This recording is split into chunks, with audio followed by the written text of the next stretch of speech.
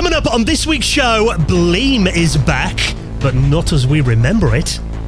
Fake PS1 discs are flooding the market.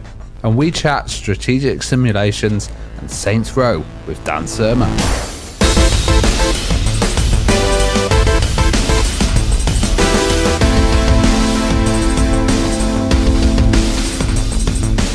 And the Retro Hour podcast is brought to you each and every Friday with our amazing friends at Bitmap Books. Now, of course, we are into spooky season, Halloween just a couple of weeks away. And to celebrate that, one of their books you've got to check out, From Ants to Zombies, 6 Decades of Video Game Horror, covering all the big horror games from the 70s right up to the 2020s, over 70 hardware platforms and more than 130 horror titles, analysed and contextualised across 600 beautifully illustrated pages. If you're a fan of horror games, you've got to check this out. And the rest of their retro gaming collection, head to their website, bitmapbooks.com.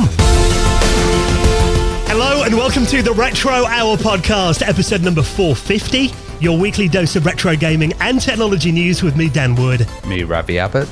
And me, Joe Fox. And a very warm welcome to the podcast, a show that every single Friday, of course, completely geeks out about all things retro gaming and technology related, brings you up to speed on all the big happenings in the amazing world of retro from over the last week, and brings you veterans of the industry onto the podcast each week for an interview in the second half of the show.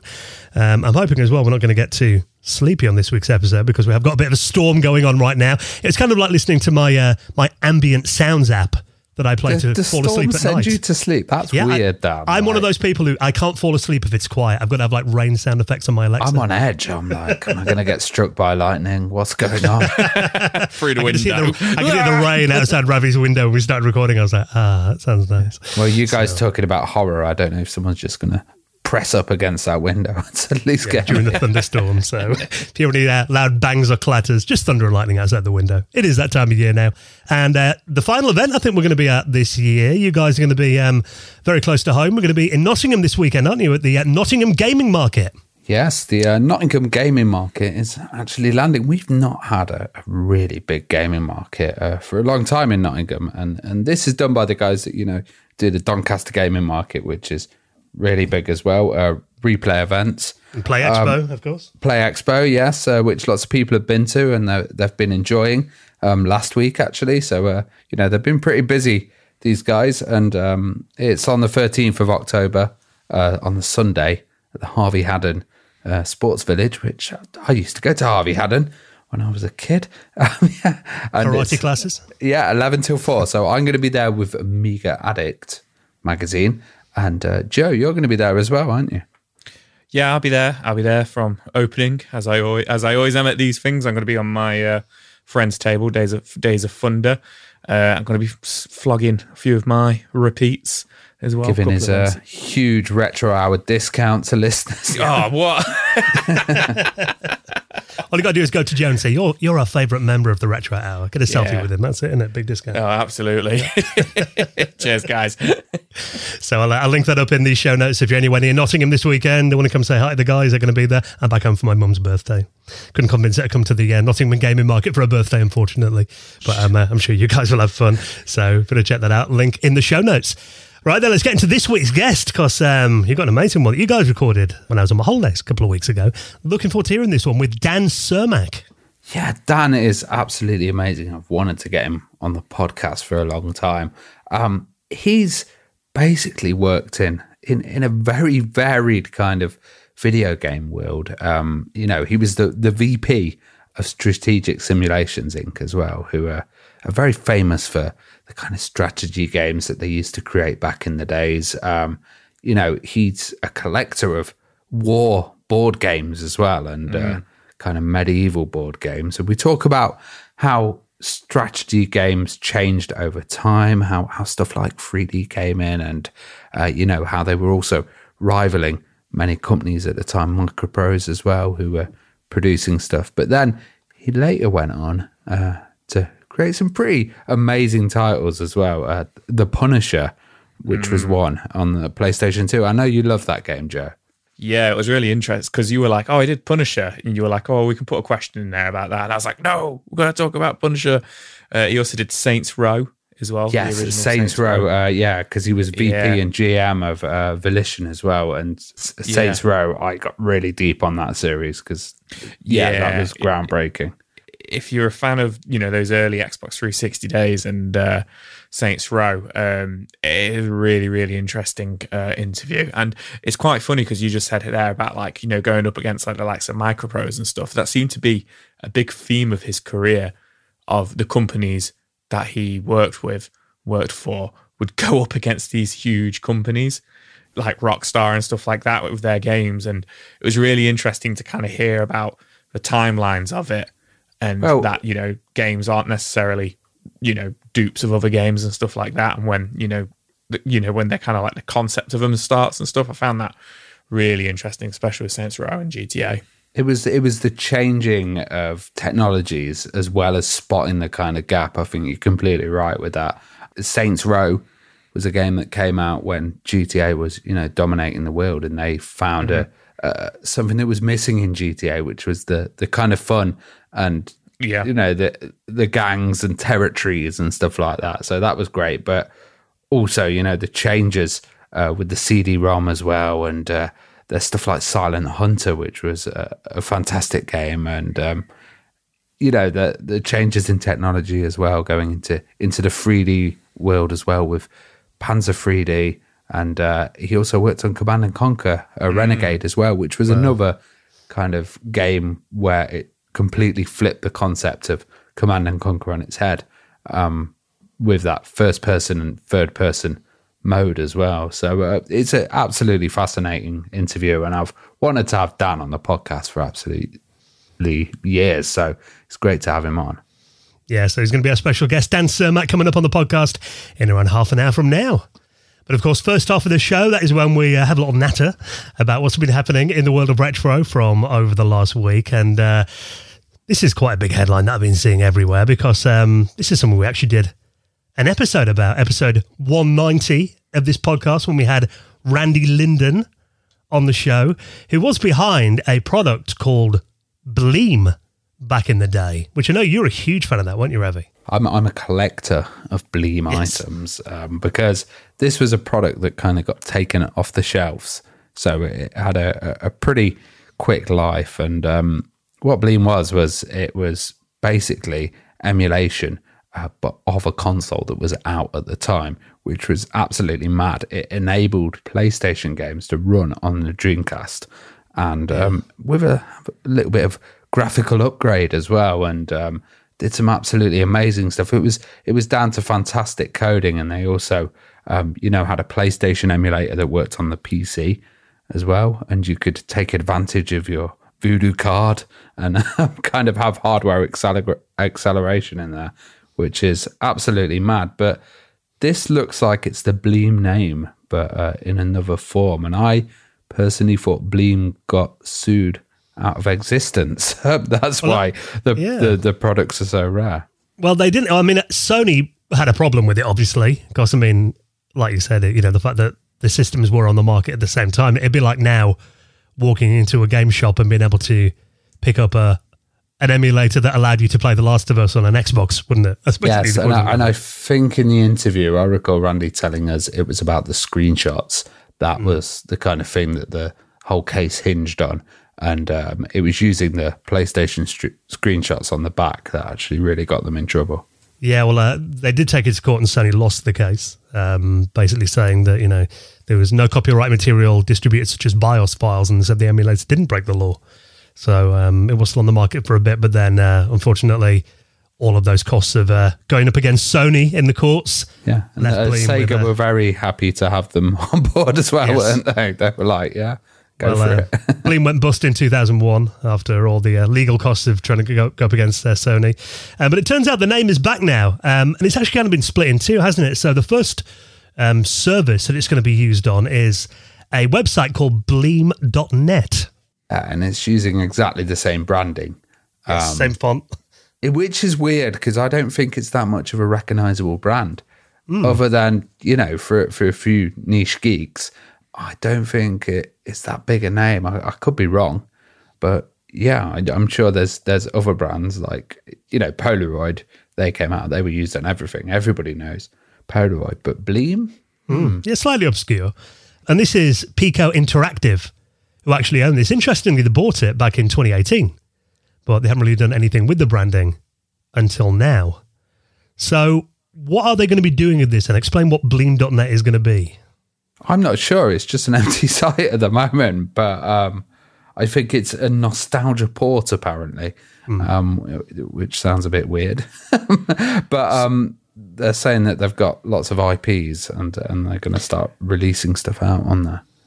Yeah, so it doesn't say what Bleem.net will be, but as Dan said, it's kind of been split into two. So there's Bleem.net, which we're not too sure what that's going to be, but then listed separately as a separate company is Bleem, which is, but they're the same thing. They're using the same logo, both owned by Pico Interactive, but Bleem.net is going to be a website, and I have a theory on that once I say what this other thing is, and then Bleem is a publishing company, and they're publishing some upcoming retro games. So the port of a game called Rage of the Dragons, which was a Neo Geo game, which is being re-released on modern systems, as well as also being behind the Steam versions, publishing-wise, of the Glover game that recently got done, the back end of last year, Supernova Arc 3D, and The Immortal.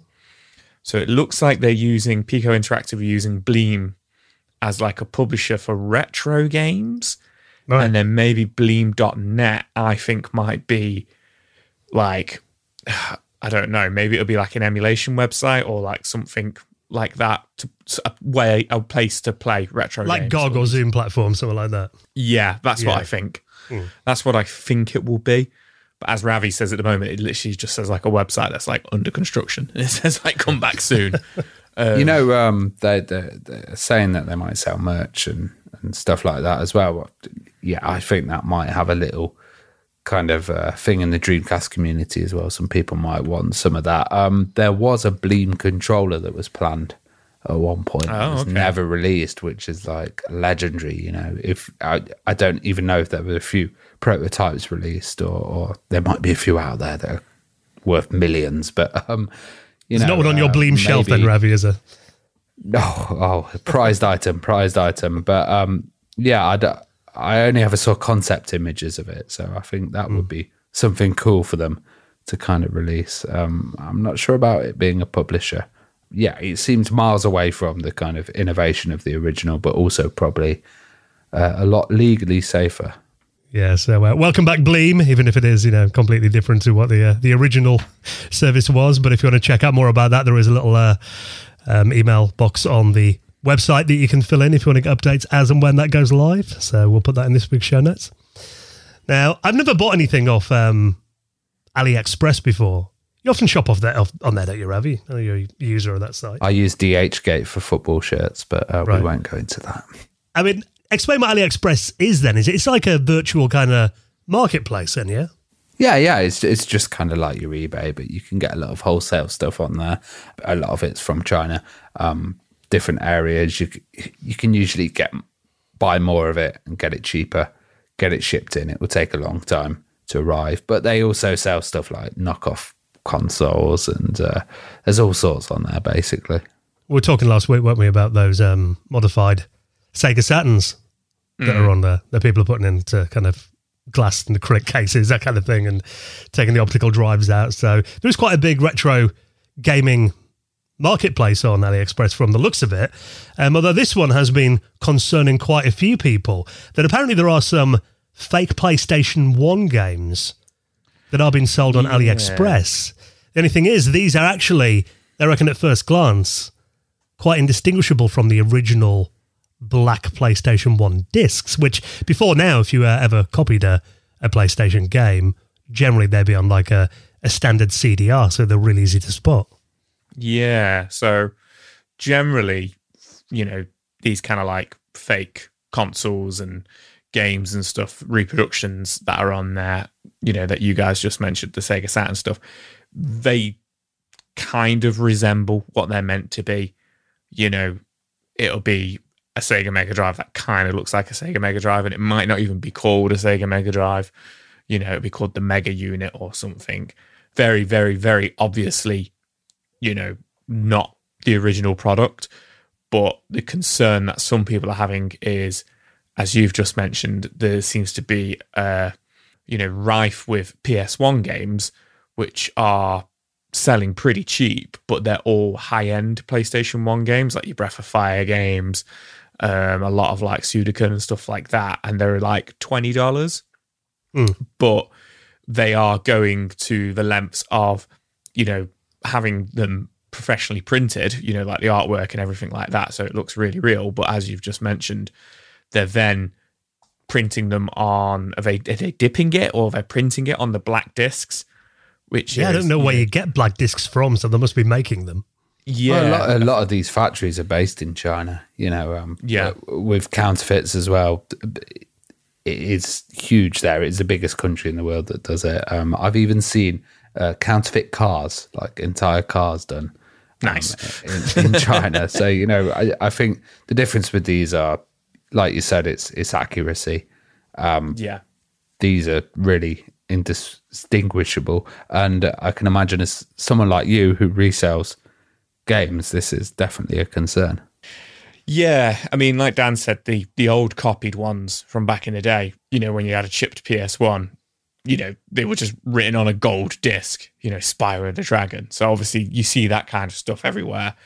And this is very, very obvious. These are really, really good dupes. I would say me and my mates who I kind of go around with stuff can probably spot this stuff. But if it's something you're just getting into, or if like my dad, who likes to go to the odd car boot, and he'll ring me up and say, I've just seen some PlayStation games. Like he'd have no idea. He'd have no reason to believe they're not real at this level of quality. Like they're not just like photocopied like manuals or anything like that. Like they're going to great lengths to make these look completely official. I think I'd be able, it's funny because the thread of this, like it's kind of 50-50. Like some people are saying like, oh, this is terrible, it's going to ruin the market. But other people are saying you should be able to, you should have a good eye for it if you are an avid PS1 collector. And if you're not an avid PS1 collector and you want to play the likes of Sudoku, which is a £100 plus game or $200 game in America, and you want to play it on hardware, then I guess that's a good way to play it if you don't want to necessarily like emulate it on your PC, but you want to play it on PlayStation. Although apparently, according to this thread I've read here, a lot of these don't actually work because they need a chipped PlayStation. I was about to get to that because I was going to say, but then I've read that some of them might not even work because you need a chipped PlayStation. And obviously, if you're just a casual, I want to play this game on an original PlayStation and I don't want to spend hundreds of dollars, hundreds of pounds, then you need a chipped PlayStation, which I can't imagine there's many, mates, uncles chipping PlayStations anymore. And you just burn your own disc if you just wanted to play it. You didn't care about it. Exactly. You can buy, like, I'm just looking at the moment on Amazon, 50-pack of black back CDRs. Right. Oh, okay. 20 not quid. Hard to get hold of. Yeah, and I remember going to precisely what you're on about, which is car boot sales back in the days, and they would have like even printed discs. You get the cheap guys doing it with the paper cut out, and then that was glued onto the top of the disc. I remember that. But then you get printed disc, but then never get the color tones right, and you could never kind of they were using cheap ink or whatever to do it, and the back was always like dark blue or something like that. But I can imagine now if they're just pumping these out of a factory. But I don't know how much money they're going to make from it. But we've seen fake versions of retro consoles that people have made. There's counterfeit everything at the moment. It seems to be a huge industry. Yeah, I mean they're selling for looks like about 17 to 30 quid most of these. So. They're obviously, I mean, they must be, marking it up enough to earn profit on them, obviously. But I think, if you were to take some of these discs to an independent gaming shop, I imagine, somewhere like Sore Thumb Gaming, they'd spot that these are fake straight away. But, maybe if you tried to trade it in at CEX or something, they might not know what to look for. So I think that's a bit of a concern if they end up in places like, CEX. Yeah, and that does happen. To be fair, I didn't even think of that.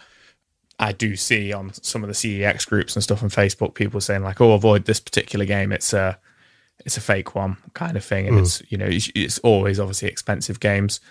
So yeah, that's generally cartridge-based games, which I've seen be faked for years on eBay and stuff like that. But generally, they are just the cartridge, with like a sticker on it, and for that they tend to use real cartridges as well, but of like cheaper games, and then they put a fake board of a more expensive game and put a sticker on it, kind of thing. And like you say, and this isn't me being horrible or taking the mick or something, you might get somebody working in CEX who isn't familiar with Super Nintendo games and accepts it. So the same thing could happen for sure with these as well. I didn't even think of that, to be honest. But I guess it's keeping your wits about you, I guess. It's just you as a buyer, as a collector, to be vigilant, I guess. Yeah. And again, it's that old adage, if it sounds too good to be true, it probably is. If you're seeing a game that normally sells for £200 going for like 50 quid, then chances are it might not be all that legit. So I thought we'd mention that as a lot of our audience are obviously game collectors. So if you want to read more about that, I'll link the article in the show notes as well. Now, this next story is quite heartwarming to read. I've talked about my shameful past on the podcast before of, throwing a couple of Amiga 1200s in the bin, like in my early 20s when I didn't think I'd use them anymore. And, for those of us who have done that, you always kind of hope in the back of your mind that maybe something like this happened and they got rescued and got a whole new life. Because this story is quite interesting and it's actually getting quite a lot of attention, surprisingly. Local councillors have been talking about it. It's even made the front page on the BBC's website as well. This is that a rescued BBC Micro that was apparently found at a tip has been rehomed in the National Video Game Museum in Sheffield. Yeah, this is really interesting because, bit of history. Used to hang around Ilkeston when I was a kid. Ilkeston Co-op travel's going to get you there. That's a bit of nostalgia for old adverts. For you. Yeah. But Matthew Bostock basically spotted in his recycling centre in Ilkeston a BBC Micro. And the thing about this is the staff actually listened to him and rescued it, which that is nuts. Which is awesome because, I've been there and I've wanted to dive in the bins sometimes because there's been, beautiful monitors that are getting crushed. I saw someone posting on Reddit that they'd seen an Amiga in there, that was getting crushed. I think I'd just dive in and grab it. Yeah, well, I don't, you probably get massively shouted at by them. I'm scared of the guys there sometimes. When I drive up to the one in Nottingham, they're like, put this here, put that there, go, go, go. And it's like a military operation. And there's this whole tragic kind of shipping container full of old CRTs and old I've been in that shipping container, Ravi, yeah. Oh. It is heartbreaking when you walk in there. I saw an old, the Bondi Blue IMAX in there once. And I thought, should I just pick that up and put it in the car? But then there was like a queue of cars behind me. Yeah, and the bloke would be like, "Oh, I know about that one. I just put it in." You're getting a fight with a guy. But I think this is great because this has actually been taken from the trash and it was donated by the county council to the Sheffield National Video Game Museum. So it has a lease of new life. It was unwanted, and now it's actually on display in a museum. It looks nice as well. Yeah, it looks in really good condition as well. I think it was a case of someone like, let's throw this old crap out. Which is surprising because you think, and obviously we live and breathe this stuff, but you'd think there's, in my mind, I kind of feel like because of all the articles you see, like, rare copy of Super Mario Brothers sells for $1 million, that are all over like the Metro and the BBC and all that kind of thing. I kind of assume that maybe these days people kind of knew the value of like old consoles and computers and, kind of finding them in tips wasn't such a common thing anymore. But maybe they don't even know what it is. They might think it's an old typewriter or something like that. It could have been maybe a kid whose granddad passed away and they're cleaning the attic out and they'd have no idea what it was. Which makes sense. But the fact that he was passing by and he goes, "That's a BBC Micro," and then they actually go, "All right, mate," and then they take it out. I think big up the Ilkeston scrap heap and recycling centre. Yeah. How many of us are going to be driving there now to see what they've got on our cigars? Sit there all day. Hey, mate, that's a ZX Spectrum. Oi, mate, get that in. I love as well that not only has this made the BBC's website, but also one of Derbyshire's County Council councillors has even made a statement on it as well, saying this is a great story and we're really grateful to Matthew for spotting this important computer. Yeah, it's a nice. huge computer, part of the BBC's literacy programme, and many people were educated on that, and it launched many careers. Yeah, so I imagine, I mean, a lot of these obviously were from schools, and it looks like there was like a patch on it that's kind of a slightly lighter colour. If you look at it, it looks like maybe there was a little cheat sheet for a program kind of stuck on there at some stage, maybe. So I'm wondering if it was like maybe an old teacher, had that kind of lying around, which, a lot of these places come from, I imagine. But yeah, very cool. And they've got, pictures of it in the display cabinet as well. Looks very well presented. So I've not been up to the Video Game Museum since it moved to Sheffield. Yeah, it's quite good. It was, I went there when they first opened it, and it was in Nottingham as a video game arcade, a national video game arcade. And now it's a museum. It was quite a big empty space when I went, because they first arrived in there. I'm not sure how they filled it out. But yeah, it was worth a visit, definitely. And they had a Meltdown as well, which is a bar opposite there. And we did a DJ chiptune gig with Sheffield Steel City chiptune, and had a guy in a Halo suit dancing around as we played bassline on Game Boys and drum and bass. It was really cool, yeah. Yeah, so if you want to have a little day trip to anyone near Sheffield, I'm actually working up there again soon, so I might have to pop in and have a look at this place and see this BBC Micro in flesh, even though I've got one actually in this room. But it's always nice to see them in museums, isn't it? So I'll link that in this week's show notes. Now, these look very cool. Those situations, you probably all had it, when you go around a friend's house and you want to play a game and you're like, I haven't got a spare controller. Well, that might not be a problem anymore, because you could have a controller with you at all times. This one hangs off your keyring. The Atom collectible keychain controller. You know what? I clicked on this. Ravi sent this over earlier today, and I clicked on it, and I was a bit like, I instantly kind of wrote off the shoulder buttons of it, because they're next to each other rather than behind each other. But just to kind of like describe what it is, this is a very, very small, gaming controller, which is compatible with the Switch, PC, Mac, mobile, tablet is what it's aimed for. But the selling point for me was the Switch. So my brain started kind of instantly comparing it to the Joy-Cons for the Switch. And the more I studied it, the more I was like, you know what? I actually prefer this to the Switch controllers from the look of it, because you've got all 4 face buttons on there. So you've got BA, Y, and X. You've got an actual D-pad, whereas one of the Joy-Cons, you don't get a D-pad. Sort of don't get a D-pad from my mind's eye. You use the fire buttons, don't you? Yeah. And then you've got a minus and a plus, and then there's like a little home button in there as well.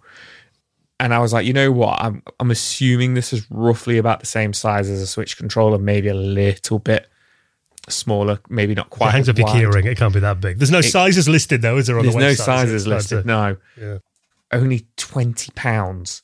I think that's a bargain. And I was like, you know what? Yeah, I think I want one of these now. Like, so I wrote it off. Within 30 seconds, I was like, I want one. They do look nice, and I think, the fact that you've got them with you at all times, I think is quite nice. And like I said, I was on holiday a couple of weeks ago. I brought a Pro controller with my Switch, which, as much as I love that controller, it is a bit bulky to kind of use when you're playing with the Switch on the plane. Yeah, exactly, yeah. So this will be a nice little solution for that as well. And I reckon because it's Bluetooth as well, you're probably going to be able to connect it up to the mini consoles, which would be a cool little second controller or something like that for the mini consoles, because the designs of it are quite nice as well. They've got your translucent Apple style ones there for you, Dan. Yeah, bring back see-through plastic. I was saying that recently. I'm glad to see they have. Could be a new trend. Also nice to have a controller that you could, not that we play many mobile games, But I think if you've got like emulators on your phone, for example, and you've got a quick half an hour free, these would be quite nice, wouldn't they? A nicer way of playing games on your phone than using on-screen. Yeah, I hate on-screen controls, Yeah, and if you can connect this up to the iPhone, that's wicked. Yeah, you can, yeah, which is very nice. Good 10 hours of play as well. For sitting on the train and just, doing those long journeys. So, yeah, just nice to have, like you said, for sake of 20 quid. Obviously we're getting into that time of year when you might be thinking of stocking fillers. They come in loads of different colours as well. So that's called the Atom Collectible Keychain Controller. Right, one more story before we hop into our chat with Dan Cermak, this week's special guest.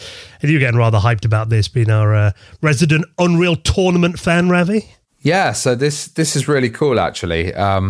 Epic Games, who originally made Unreal Tournament, have done a remake of Unreal Tournament 99's opening in Unreal Engine 5. If you've ever played Unreal Tournament, this was the intro that you would get every single time you open the game. So it's a kind of soundtrack of my teenage years. And, it was on the original Unreal Engine. Absolutely beautiful and kind of helped the foundation of the Unreal Engine. Seeing this updated in Unreal 5 is like a totally different world. And we've all been hoping for a reboot for a long time. You've not really played Unreal Tournament, have you, Dan? No, and actually, I did see a copy of it in a charity shop today. So I might have to hop back and see that tomorrow. You're a fan of it, Joe. Did you play Unreal Tournament back in the day? I've played it at a friend's house, the PS2 version, but I don't think that was 99. That was a few years later, like Unreal Tournament 2 or 3. I'm not as familiar with it, anywhere near as familiar with it as Ravi is, but I've just watched this trailer earlier today, and I can definitely see why Ravi loves this game, because it straight away gave me like, Judge Dredd kind of vibes, 2000 AD, which I know you're a big fan of as well. Yeah, it's basically you're in it. It's kind of a bit Running Man style. You're in a big arena, and you've got to fight through to kind of be the winner of this future death game, which is pretty cool. But then they've got online modes. It had Capture the Flag, stuff like that. The original was a kind of peak for me. The original Unreal Tournament, of course, Unreal was a great game before that, but it's not had a remake. So there was one planned in 2014, and that fell through, which, that was using Unreal Engine 4. But Unreal Engine 5 just looks so insane. And Epic Games, to release this, they're actually releasing it because there's a new kind of thing coming on Amazon Studios, which is called the Secret Level Anthology on December the 10th. And it's like an animated series with stories set within these beloved worlds. So I'm hoping for an Unreal Tournament remake. Seeing that kind of new intro just gives me goosebumps again. It's got a new announcer on it and stuff. And, we had Lani Minella on the podcast. Well, the voiceover artist. Yeah, and she did all the voices of like Unreal Tournament. So hearing some of the sound effects and voices from that was really good. So if you want to check that episode out as well, and if there's any UT fans out there, please let us know, and what you'd love to see in a new kind of Unreal Tournament game. I think as well this Amazon Prime series sounds interesting. Secret Level. So this year, like I said, starts on December 10th on Amazon Prime Video. So it's going to be short little kind of 15-minute animated stories that are set in video game worlds. So we've got the Unreal Tournament one. There's also going to be one set in Pac-Man world. Yeah. There's going to be a Mega Man one as well. PlayStation world. There's basically going to be mod chips. Yeah, well, different PlayStation characters, I guess. Spelunky is going to be one of them. It's quite interesting. Exodus, Dungeons and Dragons. So the idea of this sounds quite interesting, I think. A little kind of short 15-minute animations that are set in these video game worlds. Yeah. So. And I think this one particularly is just stood out to me because it kind of gives me that tiny little bit of hope that we'll see something new. And also it's a world that the lore's not been explored that well. Looking at Halo and stuff, there's so much stuff about that. It would be good to see some Unreal Tournament stuff. Girls, you want to get a glimpse of that little teaser for the new Amazon Prime series, I'll link that. And of course, all the rest of the stories, you don't have to Google around. I save you the job. I put them in the show notes on your podcast app, or you can click directly through from our website at theretrohour.com. Now, a little reminder that we do hugely appreciate your support. Many ways you can support this podcast if you like what we do. You know, we did mention last week, there's little reviews that you do on podcast apps like Spotify and Apple Podcasts. There's a little 5-star review on there. A couple of nice words. Helps us get in front of new people. Hugely appreciated. One way that you can support the podcast. Another way is to join our wonderful patrons community. Now, of course, our patron is definitely the lifeblood of this podcast. Allows us to basically just keep the show going, keep the lights on, you know, pays for stuff like our hosting costs and, you know, for the website and audio, all that kind of thing. Anything we need, it's nice to know that we've got that little pot there supported by our wonderful patrons. And, of course, we give back as well. In the next couple of days, our gold members and above are going to get a brand new episode of the Retro Hour After Hours, which we've just recorded. This one was an interesting one, wasn't it? Yeah, and we couldn't believe we hadn't done this one as well. Yes. We did controllers. So we did a bit of a mix, our 3 favourite controllers and the 2 kind of like our most hated controllers. And it was that caused some arguments. Which caused some arguments, mainly between me and Dan. I think yes. we might still be hating on each other a little bit. Probably the most heated we ever got, actually. Good job we weren't in the same room. Yeah. But no, really, really interesting lists. You know, if you like kind of like out there controllers and not the kind of like the normal thing you would think of, there was definitely a bit of that. And then there was definitely a bit of like just kind of mainstream, the ones we're all familiar with. So it wasn't kind of like crazy stuff you would have never have heard of. And not all nice things to say about the ones that we all use. Yeah. So we even had nice things to say about some of the bad ones, didn't we, Dan? Yes. But yeah, really, really fun one. So if you do join Patreon as gold member or above, like we say, we don't like to just take. We do try to give something back to the people who support us because we do really appreciate it. So you will get that episode, which is coming out any day now, along with about another 40 episodes. 45 episodes of the After Hours. On there, as well as, you know, the show ad-free. Also, we do give 2 extra bonus stories every week now as well as the hangout, which we do at the end of every single month, which, you know, as you all know, I'm sure, we absolutely love, don't we? Yeah, so all of that, if you join the wonderful Retro Hour patrons community, all the details to join us right now are on our website at theretrohour.com. Now, before we hop into this week's special guest, Dan Cermak, talking about strategic simulations and lots more as well. He's coming up in just a minute. Of course, at this time of year is when, you know, the weather's getting a bit worse. Like I said, storms here at the moment. Won't be long till it starts to get dark at like 3 o'clock in the afternoon. And obviously the first of kind of the big seasonal things is coming up at the end of this month. Halloween in a couple of weeks' time. You guys love it, don't you? Spooky season. I watched Hocus Pocus. Joe and I yesterday. are big kids, aren't we? Yeah.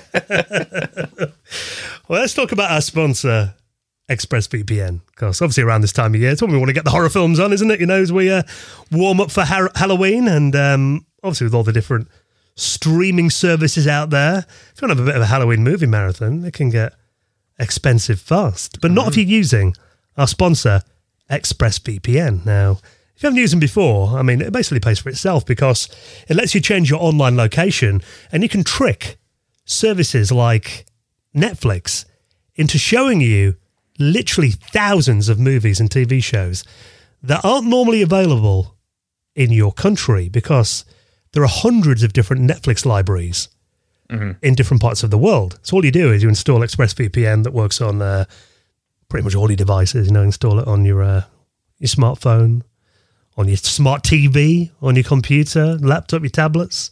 Works on up to 8 devices at the same time. Literally click of a button, change your location, and then it unlocks a load of other content. For example, I know you've been scouring around to find some of your favourite horror films in preparation for Halloween, Joe. Absolutely. Wow. If you want to, I've covered a few kind of horror angles here. So if you want to watch some mindless schlock action horror, and you know you want to keep it video games, the entire Resident Evil films, so the Paul W.S. Anderson ones, aren't available on the UK Netflix, which blows my mind. You change it to Turkey or Japan, you get all 7 of them, which I thought was quite interesting. Available in lots of other countries, but they seem to be the two consistent countries if you want to watch those films. If you fancy something a little bit more light-hearted, a little bit more comedy, like our Ravi, who's not a big fan of horror films, but if you want to watch an absolute hilarious classic, switch it over to Canada. You can watch Scary Movie 1 and 2.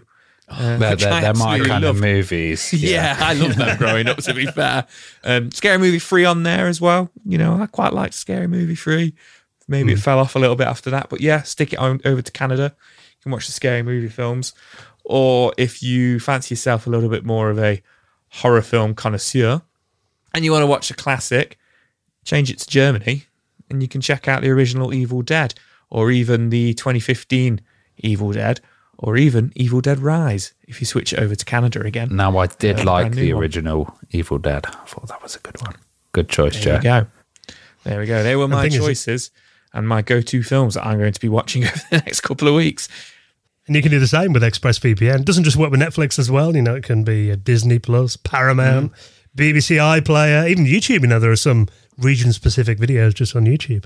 And ExpressVPN also gives you strong encryption to protect you from real-life monsters like hackers and data thieves, and obviously protects your privacy from creepy stalkers and all the spooky creatures that lurk out there on the internet. So ExpressVPN, it's the VPN service that we use. Really fast as well. You know, we can all test to that. No buffering, no lag. You know, we use it all the time. We often forget it's even on, don't we, Ravi? So it's absolutely worth getting. So if you want to get your money's worth for these streaming services that we all pay for, head to this link actually, and we'll give you 3 months of ExpressVPN for free on top of a 1-year plan. And it lets them know that we sent you, so it really helps out the podcast. expressvpn.com/retro. So if you ever thought of giving a VPN a try, give it a go, use our link, get 3 months free. expressvpn.com/retro. And a big thank you to our friends at ExpressVPN for their continued support. Right, well, thank you for checking out the news this week. More next Friday. And next, our special guest going inside the world of strategic simulations, Saints Row, lots more as well. Dan Cermak is next on the Retro Hour podcast.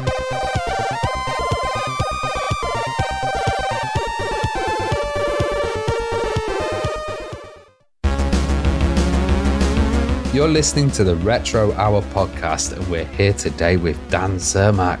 And Dan was the VP of Strategic Simulations, Inc. He's also done some executive production at Westwood Studios, and he was the VP and GM of Volition as well. So it's absolutely fantastic to have him on. We've got a lot of history there, you know, going from some early C64 titles to some of the most modern consoles out there as well. How are you doing, Dan? I'm doing very well. Very well. Yes.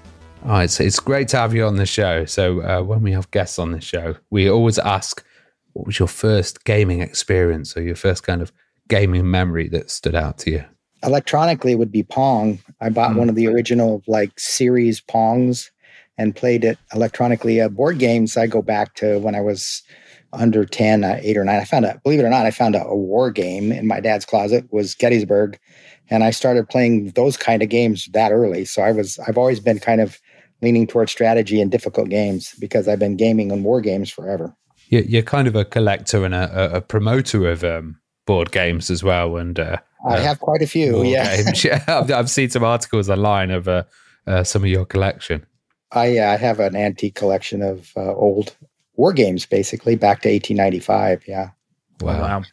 And you mentioned the Pong machine there. What was your first kind of machine for computing and stuff? Because you were a self-taught programmer as well, weren't you? Yes. Yeah. I was at 77, 78, Apple II came out, and I was not impressed with the graphics. I didn't really like them. I didn't like the green screen. So I was kind of waiting.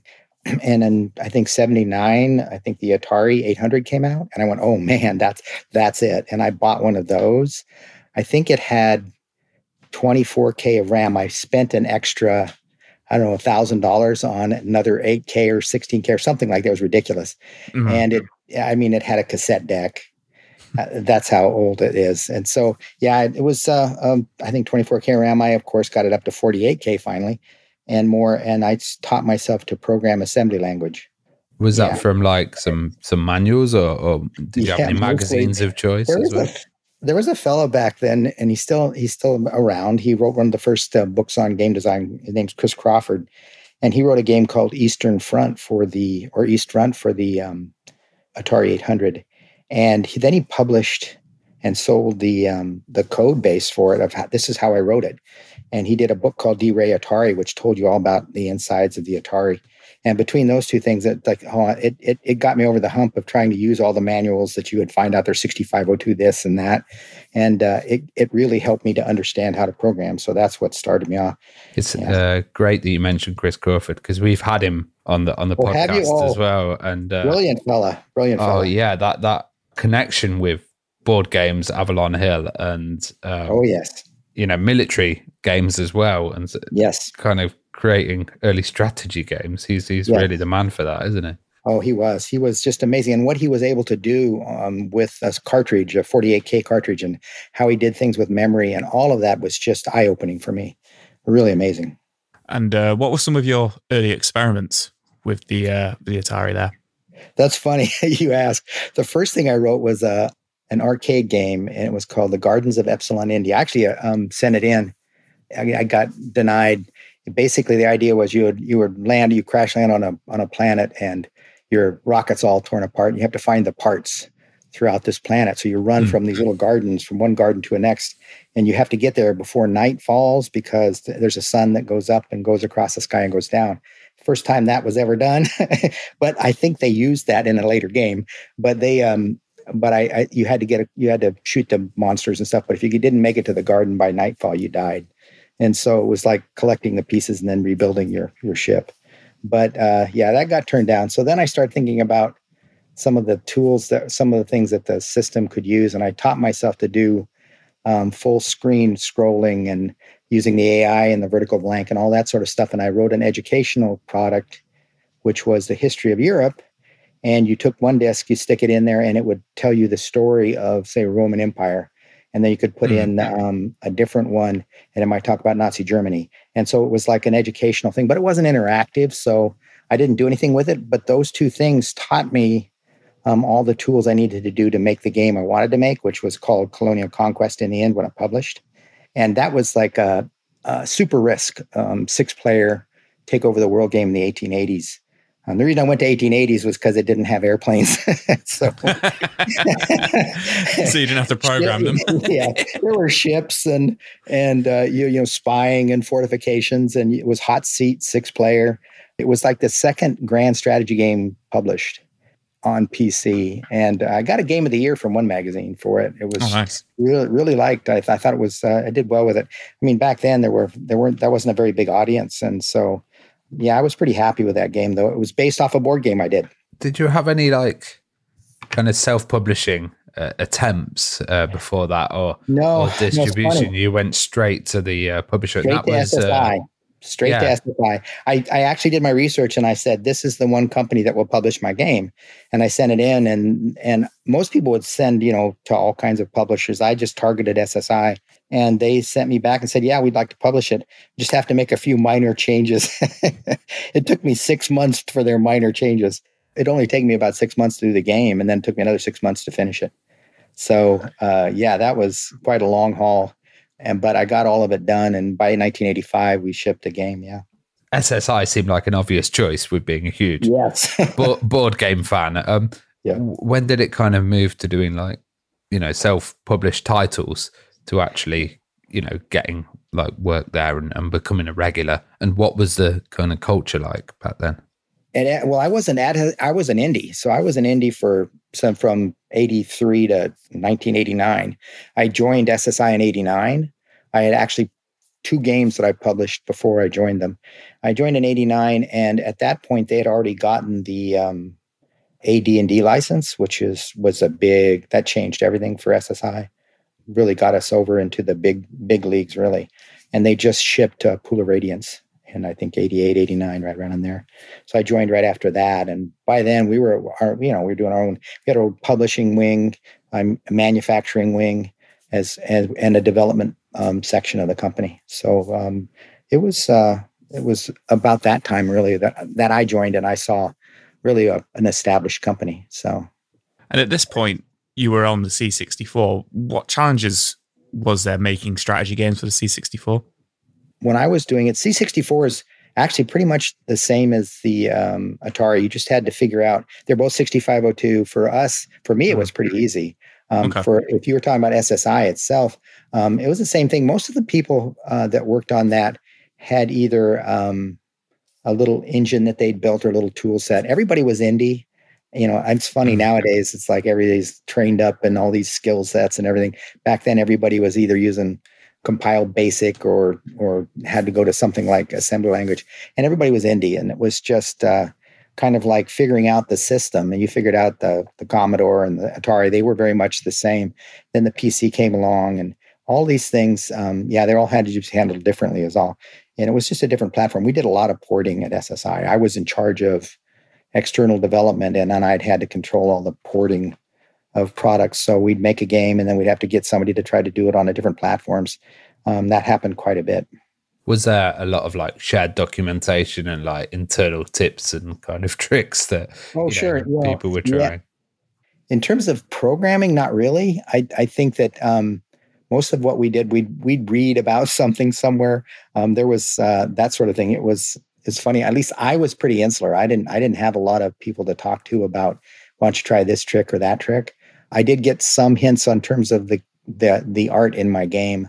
Beyond that, it was mostly just, you just kind of bang through it and hope you find documentation that will support certain aspects. And that's what most of the time we looked for was, who wrote what about the Commodore, who wrote what about the Atari, and that sort of thing. I never went to the PC at that point in time, so I didn't do any programming or work on it. All the Atari, the ST, someone ported my game to that. So a lot of what my focus was just the 8-bit, yeah. And at the time, which publishers did you see as rivals, and did you kind of look at what those rivals were doing and take anything from that and try to do things differently? Very competitive. Microprose was probably our biggest rival in our minds. Maybe not Microsoft's minds, but EA. It's funny. EA had a part of SSI, like 25% or some of it. They had some portion of investment in it. At the same time, they were a rival because it's like anybody who did role playing, we were very interested in what they were doing. But Microprose did war games like we did, and simulations like we did. So we were really interested in what they were looking at. They did strategy games. There was the one, what's the one game? It was called, they kind of said Civilization in Space. And we competed with them to get that, and they got it and we didn't. It was so disappointing. So yeah, there was that kind of thing happened. We made mistakes. Like, I think we actually looked at SimCity as a submission and said no. Things like that. But our biggest competitor, I think, was probably in our minds was Microprose, just because they were very similar to what we were doing. Were there many requirements from EA? Oh, no, they completely stayed out of our business. Okay. That was very nice of them. Yeah, they didn't bother us too much at all. But at the same time, as I said, that they had cut this new path, almost treating development like a recording studio, right? You had like a record label. They had their advertisements looked like the developers were almost like rock stars. It was really fun. Yeah. It was really cool. That was really cutting edge, and it was awesome to be seeing that. But yeah, it's there were so many people that it's funny, we all played everybody else's games. It was so much fun to do this at the time because there were so many great games out there. Everybody was trying something different. Like I said, everybody was indie, and you weren't really focused on one genre versus another. Everyone was just trying new things. And so we were playing everything. And SSI was grounded in games. I mean, we role played after work. We played miniatures. We did war games. We spent so much time playing games. It was crazy. And yet you're kind of right about the difference in packaging as well. SSI was very like fantasy, Dungeons and Dragons, old school. And very old school. Was totally different, yeah. But you knew what you got with the old school. The initial SSI games were in these giant, like 8.5 by 11 boxes. My game was shipped in one of those, and then we shrunk it down because I guess it was cheaper. Yeah, and then EA's over in these little, like, almost record album situations. It was great the way that it was different. Yeah, everybody most people did what we did. EA was the special group that did it a little different.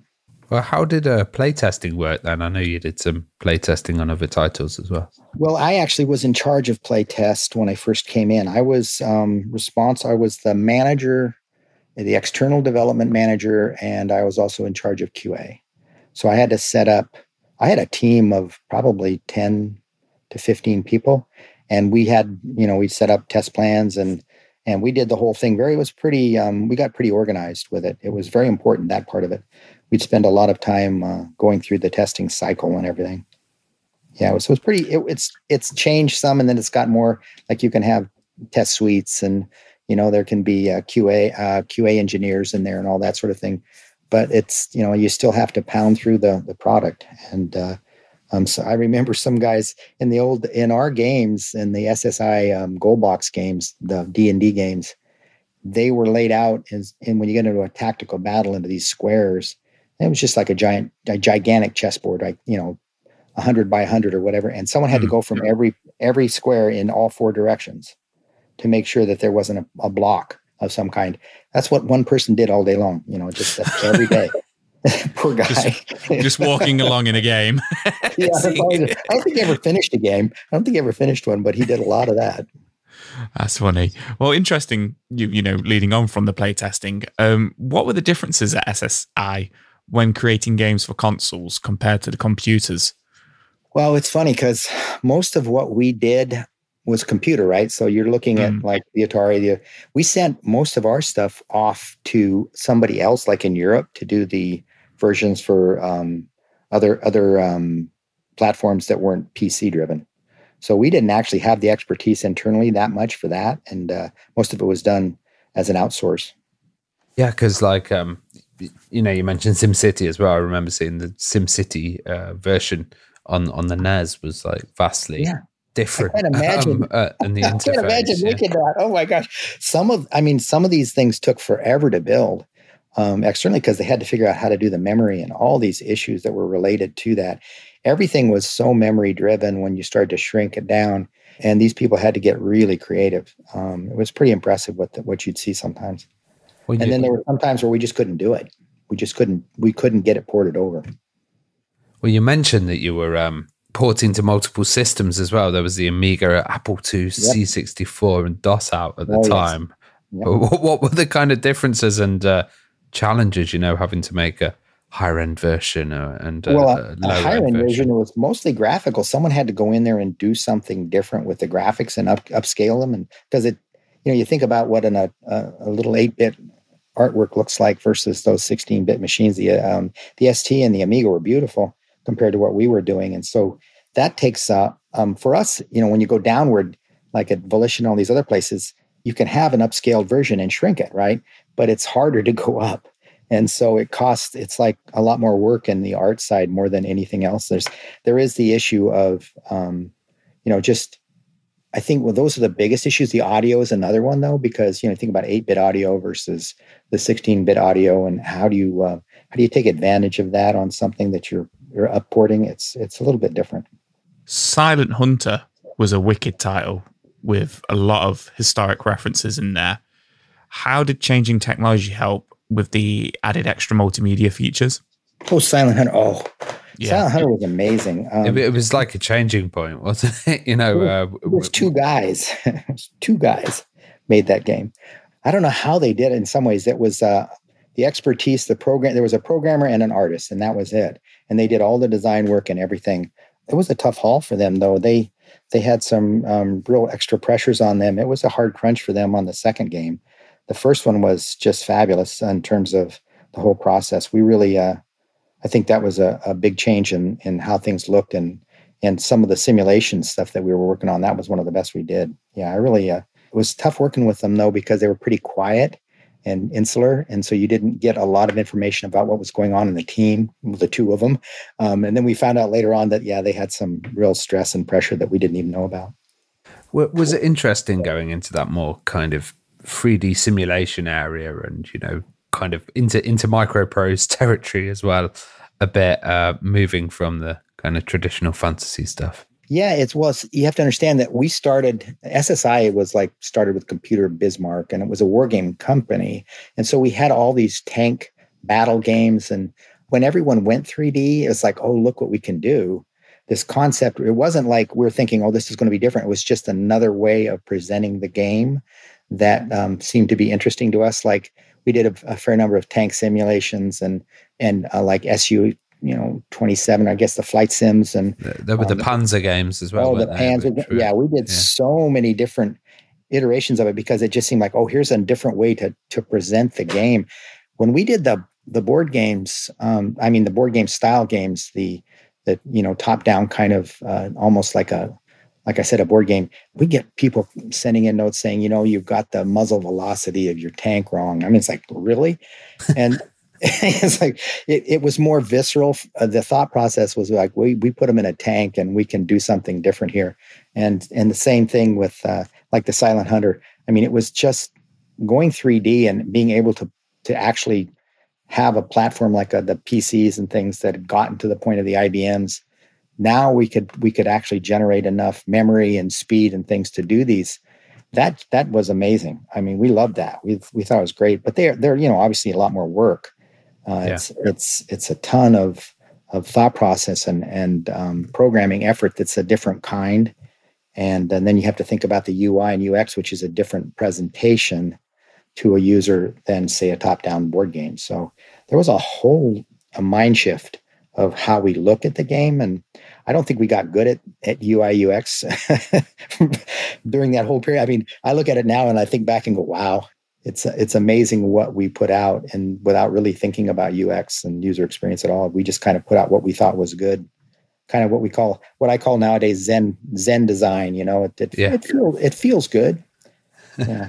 I was wondering as well, because pacing was a huge kind of thing at the time. You had the rise of real-time strategy, but also the pacing changed completely in games, when they were turn-based before going into that world of, more action and more speed. What was that like? Well, yeah, that's the thing. I always found there's multiple reasons that some people prefer the speed. That's a skill, right? You develop that skill, and when you're good at it, you can really show it. But the issue with it, and that then creates a perfect kind of situation for multiplayer, which is where you start talking about social and all kinds of different aspects to gaming that we didn't have so much back then. If you hot seat with somebody, that's different.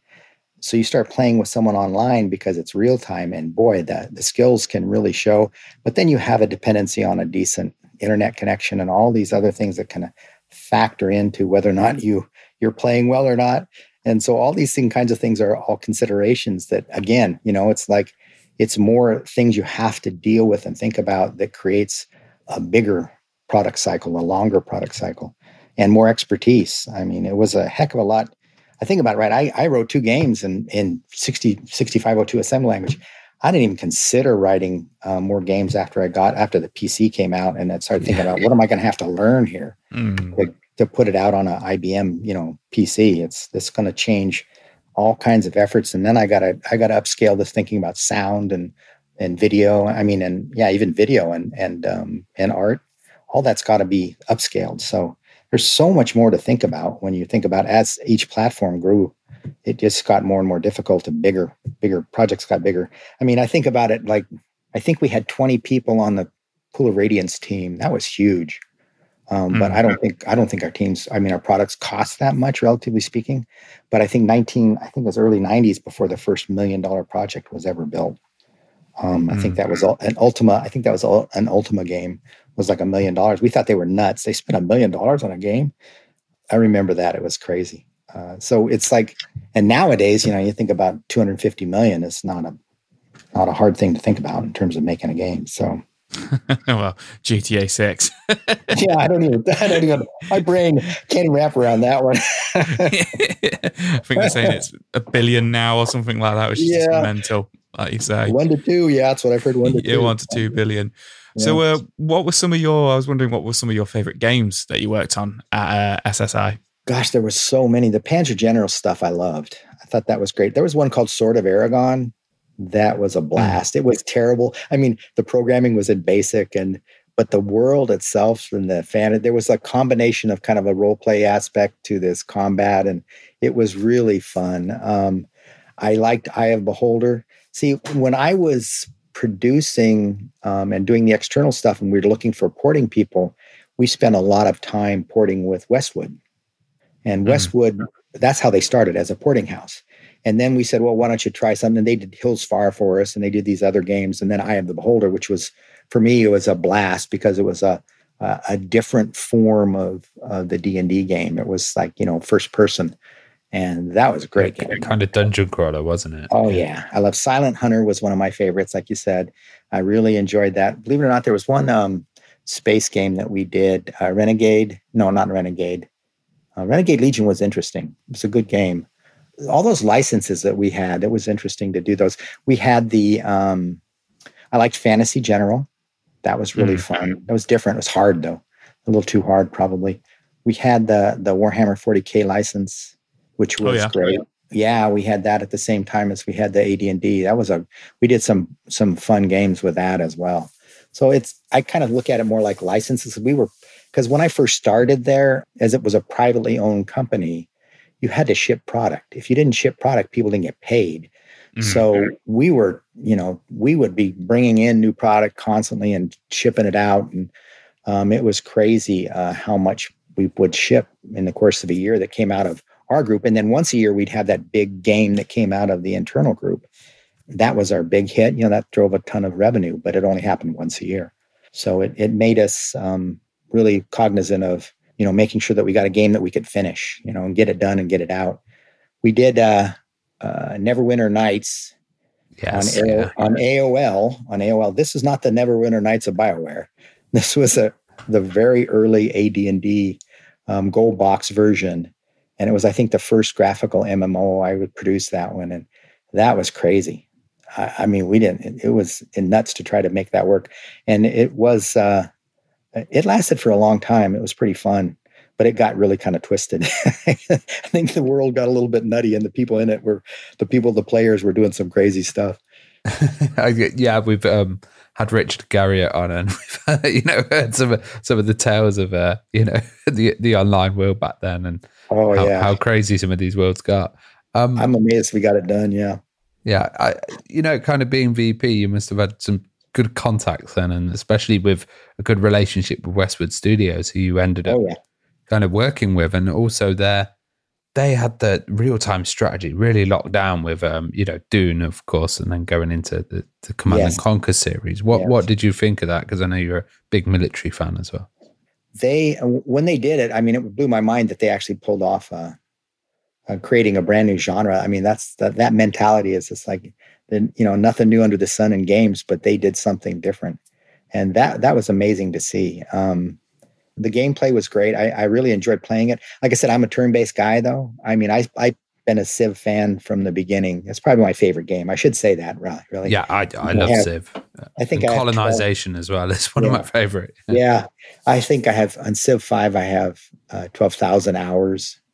Wow. Up on Steam, it says 12,000. I'm like, really? I played that a lot. So that was probably my favorite. But what they did, it just changed everything. And all of a sudden you had all these products coming in that were real time, and this whole different mentality about how to make a game. And it was like everyone driving to get that big hit, right? Let's see if we can do what Command and Conquer did. Dune didn't hit like Command and Conquer did. Command and Conquer changed. Even though Dune was the first one, Command and Conquer was the one that everyone went, wow, this is kind of jaw hit the floor game, wasn't it? Yeah, exactly. It was just, plus you put in like Red Alert, probably the best in the series for me. I loved Red Alert series with the story, the B movies and the whole thing. That was just brilliant. And so those things, those guys were great. They had a porting mentality, though. It was interesting to visit them. Westwood, when you went there, they were very secretive. You walked down a hallway and you went left, and that was it. You went into the room because they were working on 3, 4, 5 projects at the same time, and you couldn't see what else they were doing. When I was working with them as porters, and they kind of kept that culture. It was a little bit weird to work with them. I love the guys. Louis Castle and Brett Sperry are amazing. We've had Louis on the podcast as well. Yeah, Louis great. Oh, Louis great. He's just the nicest guy in the world. I really appreciated them, but it was an interesting culture to be in, and not what I was used to at SSI. SSI was just like, everybody's all running around like crazy, working together, and there it was very compartmentalized on purpose because that's the way they had started, and they kind of kept that culture. So I think that was important. I think when a studio builds a culture, you have to kind of live that culture. But that's one thing that EA was not kind of to studios about. They kind of pushed the culture down on them, and that I was there when that was happening. It was interesting. So, speaking of Command and Conquer, did working on Command and Conquer Renegade help you rethink how strategy games could work? You know, obviously it had a big change in direction with the series to third person at that point. Yeah, that's such an interesting game, because what happened is SSI got sold to Software Toolworks, who changed their names to Mindscape, and Mindscape then got bought by Pearson and TLC, and TLC, they did some kind of, I wasn't really impressed with some of their methodologies, like they flooded the market with edutainment and then told Mattel that, hey, look, we're doing great, and they weren't. And Mattel bought them and paid a lot of money for something that wasn't worth that much. And so they basically shut us down. And when I shut down, I went to GDC, and I'm going, I got to find something else to do. And there, talked to Lou there. I think he said, "Come on over. We got this product that we've been working on. You come over and finish it." And I said, "Sure, that sounds great." I didn't really look around anywhere. I just talked to them. I enjoyed working with them so much. I went on over. And when I got there, unfortunately, Renegade was a third-person action game. The idea was great, I thought, but it had been worked on for I think there were 4 producers before me, and had been in process for years. I think 4 years. Each one had a year to work on it, and it was just, when I got there was just really nothing there. So the focus couldn't be on, let's do something really marvelous and interesting. The focus had to be, let's get it done.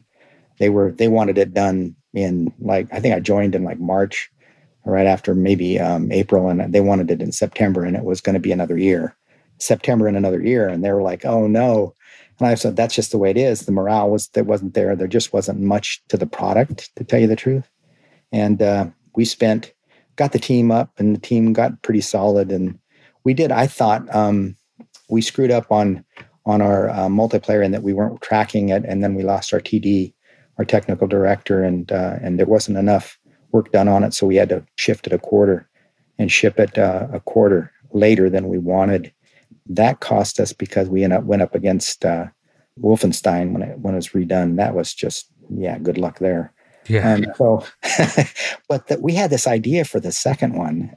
If we had done Renegade 2, it was literally like playing a CNC from the third person. You had a little controller on your hand, and you could order out tanks, and the team was all excited. And we got there with that, but EA wasn't interested, unfortunately. I find it always interesting, because there was always that idea of, you're playing something like SimCity, you're playing SimCopter, and they always had that little novelty that you could zoom in. Like I remember on Theme Park as well, you could zoom in and try the rides. And that I guess that was the idea with Renegade. People always wanted to zoom in and become the soldier inside the CNC world. Yeah. Yeah, for me, what I learned from the whole thing was a lot of design elements, because EA had some great designers on staff at the time. They were working with some high-end folks, and they had written up these little documents about their design thought processes, and it was really helpful. And then there's just the production process that EA had was of a higher level. So I learned a lot from that, took that to Volition. But yeah, it was a learning experience, because every day I was talking to somebody at EA. And I'm talking at the highest level of their development side. It was a vice president every day, and because there was so much push to get the game done, and that was very interesting. Bing Gordon would come over, and we'd ride to the airport and talk about different things.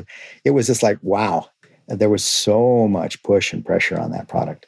It was unfortunate. I wish I'd gotten there a year earlier, because I think that there was some really bright design minds there, and I would have liked to have gotten a chance to spend more time developing out the product in terms of a design. I was wondering then, how did kind of Volition start, and how did you get involved, and what was the process with that, and also the name as well? Oh, it's very interesting. I left EA in 2000, I guess late 2002, maybe early 2003. And I went and applied at THQ. And it was interesting. I got in there, and they asked me to come back and apply for like the head of the development group there. And I went through all that, and it was going really well. And then I was told, well, there's this new guy who's now in charge of studios. I said, okay, fine. I interviewed with him, and he said, no, I've got somebody else in mind, but you're great, great. And I said, okay, fine. And I left, and then I applied outside, and then I got this call from Volition to come talk to them. And I came out and talked, and it went really good. They brought me on board. And a year later, of course, they were owned by THQ. A year later, I found out that the vice president I was replacing had gone to THQ, and that was the person that the head of studios was talking about, Jack Sorensen, talking about Philip Holt. And Philip had gone to THQ Corporate. I was replacing him. And so I thought that was kind of funny. But what was even funnier was that a year later, Philip left, and Jack called me and said, come on out and do this job. And I said, no, I like Volition too much. It was so much fun to be at Volition. So that was kind of weird. It was an interesting situation that I kind of looped around this whole thing. But Volition was about 55, 60 people maybe when I got there. Really just high-end programmers. It was very flat structure, mostly just like senior programmers, and they had a little bit of project management, artists, and it felt like almost like an indie group. It was pretty amazing. But they had just been bought, a few years before, by THQ, and they just shipped sequels to Summoner and I think Red Faction 2, and we're trying to figure out what to do next. And I was thinking about that, and we basically said we don't want to do. They would say, "Well, we're going to do a Space Marine game," and I'm going, everybody's doing Space Marine. Let's not do that. I don't think so. I said, why don't we think about doing something differently? And then we put groups together from the team that was going to build the Space Marine thing. And I think there was 5 or 6 people in the team, and they just said, come up with ideas. And somebody came up with a first-person gang simulator. And I said, that's really cool. I really like that idea. And one group had that, and it's like, but let's not put it in first person. There's this company out there making, getting 8 million sales off of these open world games. Maybe we should try and get into open world. And so we did. But that was it was insane, because what I did was I brought with me a structure. So I brought in a studio structure. Mike Kulas, who's the founder of Volition. He said, basically, you drive development. I'll handle kind of the COO role. And he was executive producer of the Red Faction stuff, and I was the executive producer of basically of the Saints Row stuff. And so I brought in a studio structure where I had levels for people, job descriptions and all of that stuff, and brought in a project management system and all these things. And so we had all these new things, and we probably hired 100 people really, really fast, because they said, yeah, do Saints Row. And that story is pretty funny. Let me tell you, I'll tell you that one in a minute, how we pitched Saints Row after we told them, after we came up with the idea. So we put into place a new structure, a new management process for making the game itself. The production process was different, and that there was more planning and scheduling. And we ended up going to the 360. So we were on a new platform in a genre we'd never been in before. So you talk about a perfect storm of crazy. It was that way. But we came up with the game idea. We had to pitch it to THQ. And THQ was all about kid games and wrestling at the time. And they were doing mostly, licensed product. And so we made a video, and the song that was playing was F the Police by NWA. And we spliced together all these gang fight, videos and games where there were gang things going on in it. And we took it in there, Mike and I took it in there, and we played the video, and it was called Bling Bling at the time. And the concept was, it's like a music video, but gang, kind of combining music videos and gangs. So you have gangs, guns, and that kind of stuff, and gangs, guns, and music, I think, was kind of the pitch of it. And we get in there, and we played this for the executive committee. There was like all the CEO, CFO, COO, all these folks are there, all these high-level folks, marketing and all that. And we played the thing, and it was dead silent afterward. I mean, not a word. And then from the back of the room, the CFO said, "Is this the kind of game that THQ should be making?" And I'm like, oh no. And Brian Farrell, to his credit, he slammed the table and said, "Yep, we're going to do this." And he said, go do it. And so we came back and we had to really staff up. Like I said, we added so many people, and it's kind of hard to do that out in the middle of Illinois. The games are mostly coastal. And so it was quite the struggle to bring in people, but we grew up to over 200, and we're making 2 games at the same time. Saints Row on one side, and then we started with Punisher. Believe it or not, we started with a Punisher game. Yeah, we love Punisher.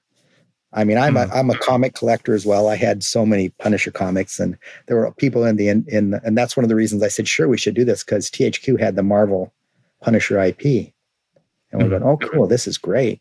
Problem is, we made him true to life, like the comics. he was a psychopathic killer. Stuff you in a wood chipper and all that stuff.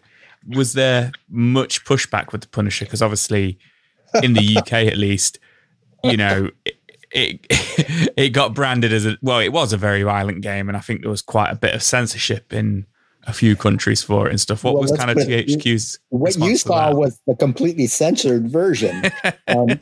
I went to the ESRB here and said to them, "Listen, this is what we're doing, and we understand that there's going to be a problem. What should we do?" And they said to us, "Well, you know that movie Kill Bill? That's maybe you think about it that way. That's probably the best way to approach it. Make it black and white." And we did. We graded out, completely and all of that. And they're going, "That's good. That's great. Okay." And so we finished it and submitted it, and it came back AO across the board from the ESRB. It's like adults only, no way. And so we went and made some more changes and put it in again.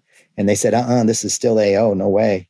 And so we ended up having to cut out anything like, when you put the person in the wood chipper, that was not allowed. So it went black. And all you could hear was the sound. And that was the only thing we could ship. So in the end, we did not ship the game we made.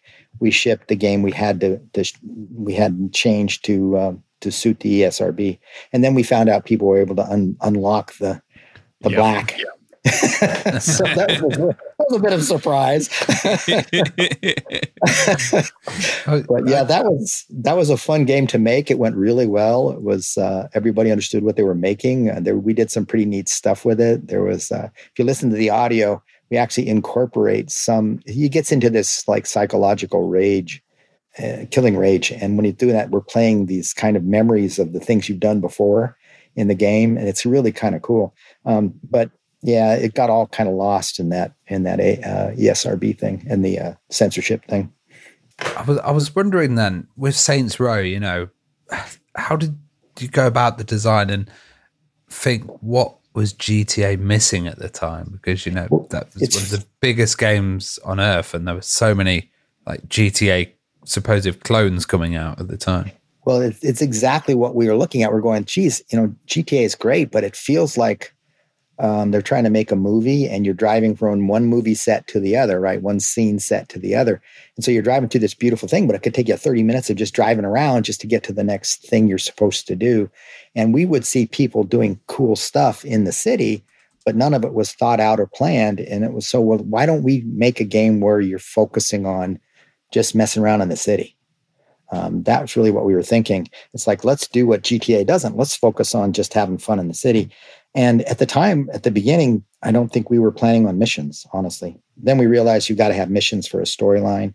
And so we built them in. But our goal was just to literally give you a bunch of tools, a toolbox, basically, and let you have fun in the sandbox with it. And that, that kind of idea, it was funny. People don't understand. They said we cloned GTA because they came out with a gang game. GTA 4 was a gang game. Well, we were already 2 years into production of our gang game when we found out what they were making. We would have not, it's like if we had started the game and seen that they made a gang game, we probably would have done something different. But we were already committed. We were most of the way done. The biggest thing we could do, we could change the color of our gang from green to purple. That's the only thing we could do to respond to what they were doing, because we were already fully committed. We were way deep into production.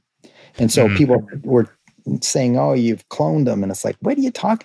You don't understand production, obviously, because it took us 3 years to make that game. Rockstar was so secretive as well. Nobody knew what they were. Well, nobody ever knows what GTA. I remember all the stuff for GTA 4 was just the main character walking down the street. Like, nobody actually knew what the game was going to be like. So for people to say they were so good at that. But I found out why, partly as we made Saints Row, the first Saints Row, it's like we would make a neighborhood, right? And you'd build this neighborhood, and then you try to scale it up, like the AI for vehicles and all that, and it wouldn't work. You had to build the whole layout for the whole city, and you have to build up the city all at one time, and you can't do pieces. You have to kind of build the whole city up. And so there's nothing really to show until way late in the game. And I didn't understand any of that until we got farther into it and started realizing, wow, this is a different dynamic when you're building open world.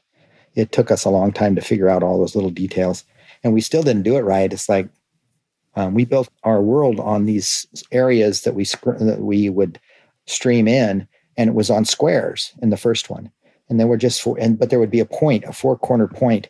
And if you hit that in your car, if this point was on the road and you hit that your car too fast, you'd be sitting in midair in a crash bug that we couldn't fix, because it was a 4-corner point and we couldn't load the right thing in at the right time and all of that. So we learned real fast that it had to be offset squares. You can't do the 4-corner thing. I think where Saints Row really shined for me was the whole reputation system within the city. So, with GTA 2 and GTA 3, they had a fantastic kind of capturing territory with all the different gangs, and you could annoy certain gangs. You could have, groupies kind of following you, escorts, and quite a few gang members and stuff. And then they seemed to drop that from the whole GTA series. And Saints Row really took that whole gang reputation of your character and building up a kind of empire, which I thought was absolutely fantastic and definitely something that was missing in that area. Yeah, we tried to do turf. We thought about turf. It's funny though, because the concept that we came to is the biggest thing that mattered in our game was just having fun. There was a turning point where someone brought up the sniper rifle, and everyone kind of got into these two camps. One camp said, gangs don't use sniper rifles. What are you talking about? That's not appropriate for our game. It's not realistic. And the other group is saying it's fun. It's just really fun. And so we decided to go fun. And that kind of changed the way we looked at everything. What's fun, right? What are we going to do that's fun? We didn't have a strong vision for the detail of the game. We just had these kind of mantras, kind of like, this is what it should be, customization and things like, fun rules, all things like that. They were just kind of one-liners. And it's funny nowadays, everything's all designed out. But back then it was, you come up with kind of a set of, like we call them mantras. This is the way we look at and they were pretty nebulous. You could put a lot of things in some of those mantras. So it's weird. There's a lot of humor in GTA, and Saints Row felt less rigid and more just like a wacky kind of playground. That was the goal. Yeah. That was the goal. It's supposed to be kind of a playground, really. Give you all these crazy tools and do fun stuff with them. Yeah. I can't help but think of I know it was later on, but the dubstep gun. I think it was in Saints Row. The dubstep gun. Oh, it was so sweet. The chum gun. I don't know if you remember the chum gun. You shoot it, and a shark would come up out of the sidewalk and eat you. Kill any of them, that kind of stuff. Yeah, there was some crazy fun stuff. I think you could ride a velociraptor. That stuff came out of what we called Awesome Week. Yeah, we give them a week in the middle of production, because production gets boring. It's really, if you're really doing it right, you're just really kind of putting things together, and it can get boring after months of it. And so we'd stop and give them a week to come up with an idea that they had to take, not just to design, all the way to something that we could put in the game, or at least at a prototype level. And we had to see it, in other words, like that. And then they would do that sort of thing because they all knew the tools really well by then. And they had a really deep understanding of what the engine could do. So they could create something very quickly.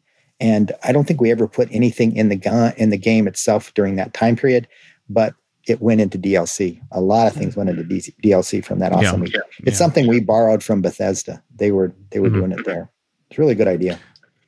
So when Saints Row came out, it really filled the gap of online multiplayer that GTA didn't have back then. Was that a big focus for the developers, to go into that area? Because obviously, it's 2006, 2007, and online is, with Call of Duty and stuff like that, just becoming really, really big. And GTA really didn't nail it until much later on. Right. And yeah, it was important. And for us, it was really important. The question was, should we do it again in Saints Row 2? And unfortunately, our data analysts got it wrong, and that they said there weren't very many people playing it.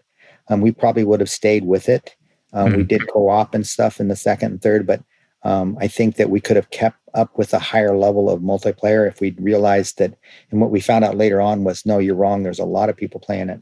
There was a lot of people. The question was, do you spend the extra $1 million, on multiplayer, or do you put that into the rest of the game?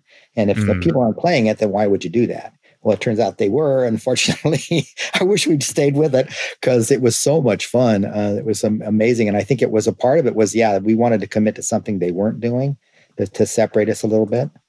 Some of the co-op stuff and some of the later, I think that was fun stuff that we put in. There were some pretty good, interesting games that they came up with in terms of multiplayer and co-op. What are your memories of the marketing and promotion campaign as well, and the kind of fun that Saints Row 3 was crazy out the roof. I mean, we over time with Saints Row, we ended up having this really tight partnership where they would come out really early, and we would talk about stuff. I think it started with really got deep into it in Saints Row 2, and they would come out very early on when we're still working on design and stuff, and we would talk through all kinds of things. And we'd talk about what was important. And so it was more than just, okay, tell us what you're making down the road here and, give us the assets we need. It was a partnership at the beginning of the cycle. And it was really powerful. I think we did pretty well with that.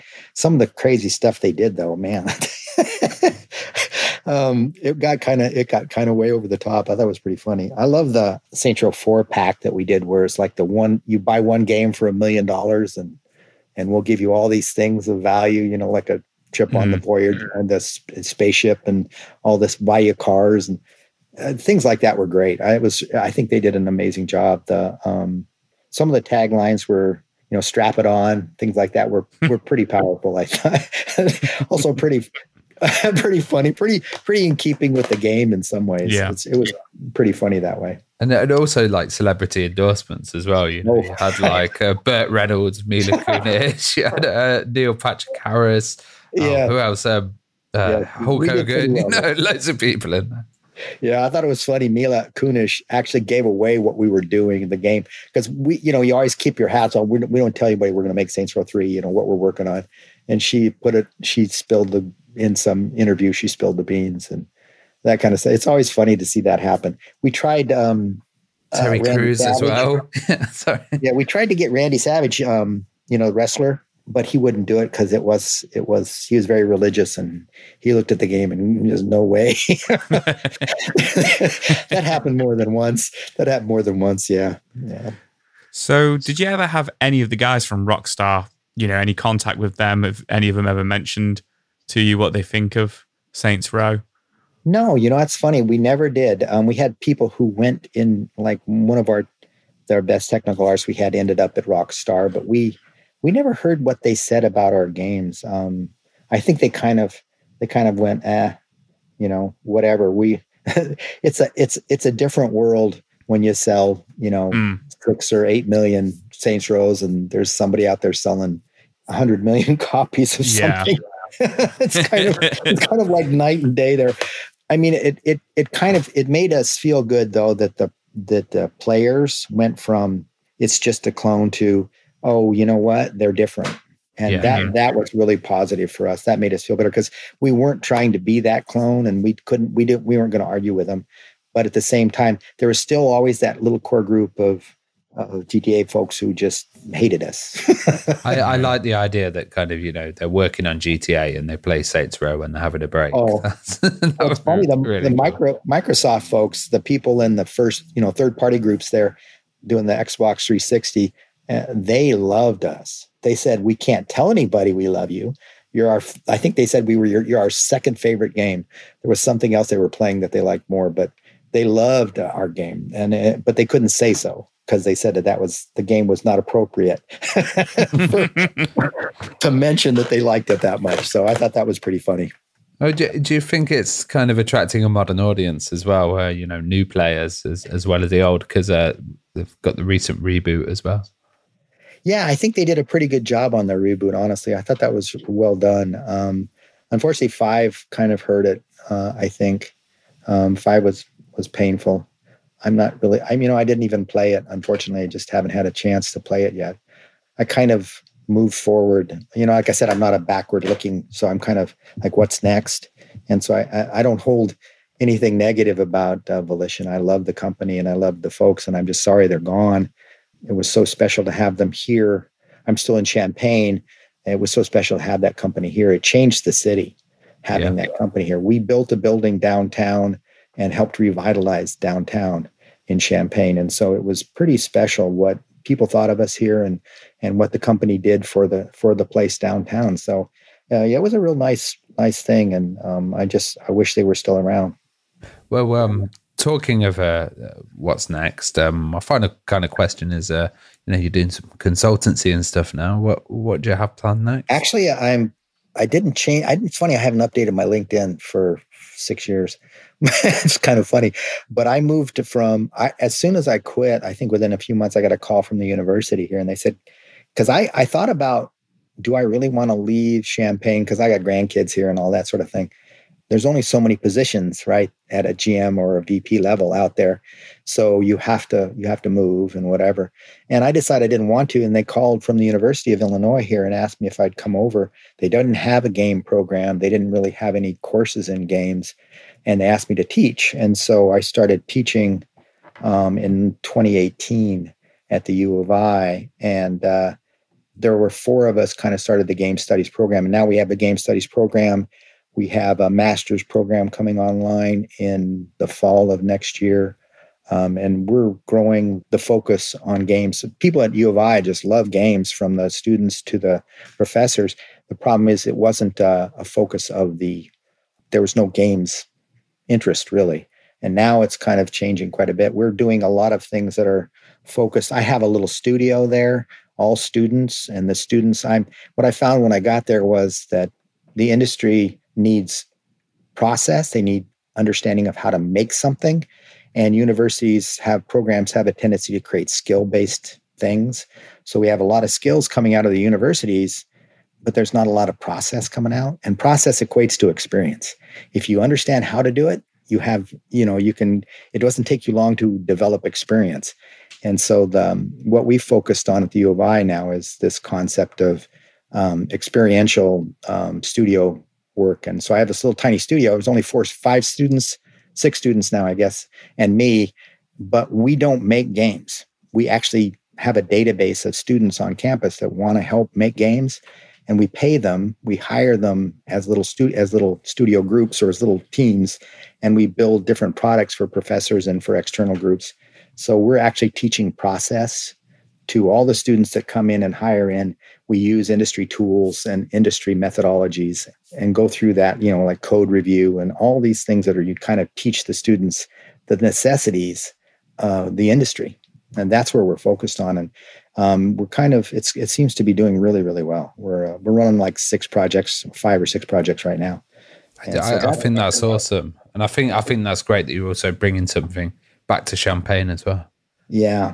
This is a wonderful area. It's a little hot in the summer. It's a little flat, but I'm a West Coast guy, but I've been here for 20 years. And so I kind of, I made connections at the U of I when I was at Volition, hoping that we could make deeper connections with this high-end engineering groups. But they don't have a digital art program at U of I. So now we're starting in our game studies to create courses on digital art for the students and all of that. So it's really it's come quite a ways from where we were, which was we want to do something with U of I, and U of I was just really not able to pull it together with us to the point where now it's like the students are gone crazy for games, and we're doing all kinds of fun things. So yeah, I feel awesome. I feel like we're getting into it. By getting into it later, U of I actually has a different view of how to make or how to do game studies, right? Because when most of the game studies programs were started, they focused on skills because there just wasn't very many good skill sets out there. We were all indies and self-taught and crazy. And now everybody's very, very skilled. It's amazing the skill sets that are coming out of university, but they're not, they just don't know what to do with the skills. And that's where I think is the next level needs to be. Sounds like it's kind of started something there and you've helped build a foundation. So that's wicked. Hopefully we'll see some great stuff coming out in the future. I hope so. It's kind of fun. We're working with every kind of tool because it's work for hire, right? So you have to learn everything. You have to learn VR and AR and different platforms and 2D, 3D, all of it. Maybe one day Saints Row VR. No, that would be crazy.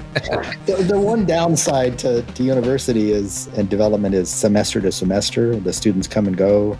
Workforce is very interesting to try to handle. It's different. Yeah. Well, thank you, Dan. Thanks so much for coming on the podcast. I really, really enjoyed that interview. Oh, sure. I enjoyed it too. Thank you so much for having me. It was really great. Your podcasts are wonderful.